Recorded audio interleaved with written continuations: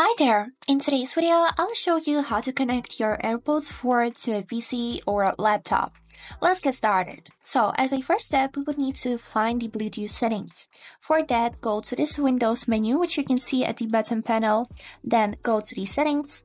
And as a next step here, we would need to go to this tab, which is named Bluetooth and Devices. Click on it. Here, the Bluetooth turn on by clicking on this slider here. And now we would need to click on this button, Add Device. Here we choose Bluetooth, and as a next step, open the case and wait until name of your earpods will appear on this list. And yes, here they are, the headphone audio. We would need to click on it. And now they are connected. You was also able to hear a little chime, which is confirming the connection. And that's it for today. I hope this video was helpful for you and thank you for watching.